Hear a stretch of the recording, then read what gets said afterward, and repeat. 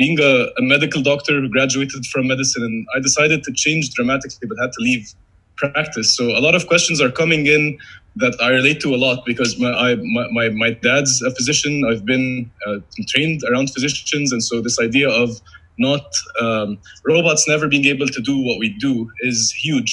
And so there's a mix of questions that came in, and I want to share some of the comments first. Some of them answer each other. Interestingly enough, someone anonymously said, and you mentioned there are critics, and I think, Ali, you have critics because you are pushing the envelope, right? You are doing something that hasn't been done before.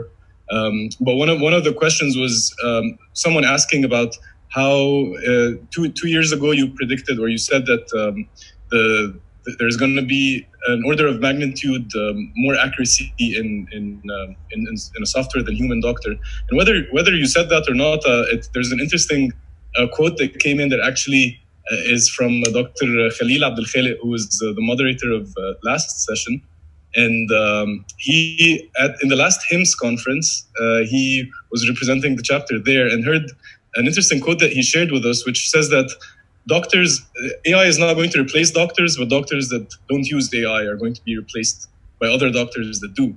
And so a big question for you, Ali, and I want to share the results of the poll too, just because it factors in as well. So it seems like people are 50-50 on the success stories of AI.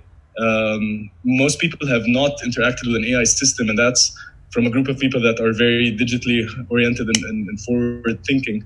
Most people also seem to think that the best application of AI is in prevention rather than diagnosis.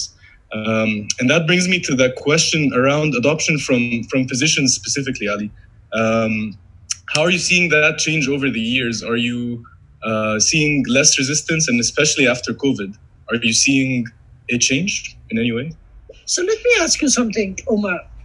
If you asked your father and the physicians would you consult a patient from a screen 3 months ago, what would they have said to you, by and large?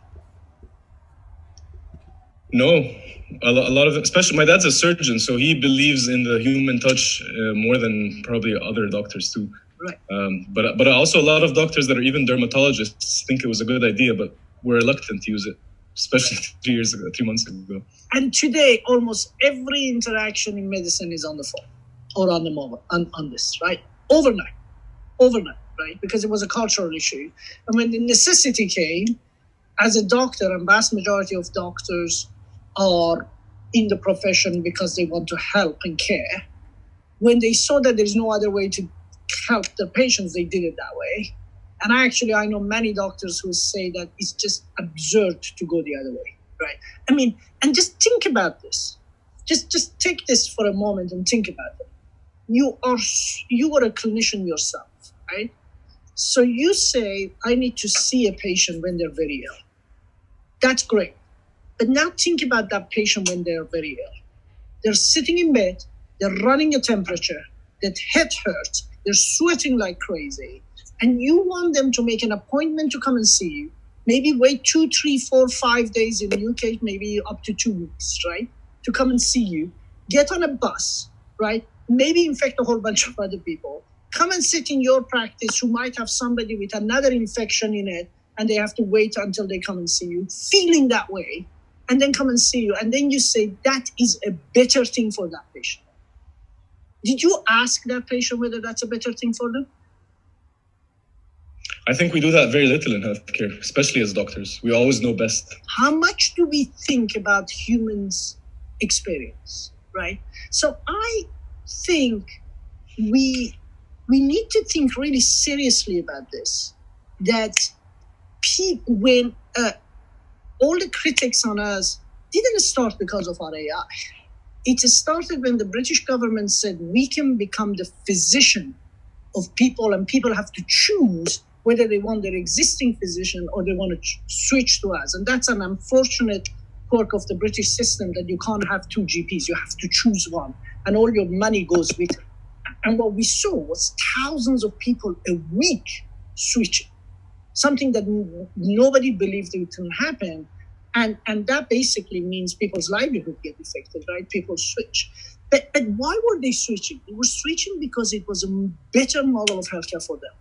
Is it a better model of healthcare for everybody? Absolutely not, but it's a better model of healthcare for them, right? So many people make evil out of Amazon, but if Amazon is so bad, why are so many people switching to it? Why are they using it, right? So because it's better for the consumer, for the user, right? So I think the question you're asking, its premise is wrong, because it's saying that the person, let me just depersonalize this. It's like asking the librarians whether Google would have been the right model of distribution of information back in 95 to 97, 98, right? It really was interesting what the librarians said, but it's much more important what the users said, right? And I think the best doctors I know think that way. What the answer I just gave you is not my answer, is the answer of the hundreds of doctors who work for us. We are the largest employer of doctors, GPs in Britain. And that's their answer. That's why they work with us. There isn't a human being who can beat chess, an AI in the game of chess, right? But there is also no no AI who can beat the combination of a human being and AI in the game of chess, right? And I think that combination is good. And for now, and for the very foreseeable future, we do not think that having a machine we think that the machine can diagnose you maybe properly and better than a doctor at some stage. But we don't think a machine can put its hand on your shoulder and say, trust me, I'll take you through this, right? And so there is a role for a human being that we are a very long way before we see a machine. So we should stop looking at this as a combat.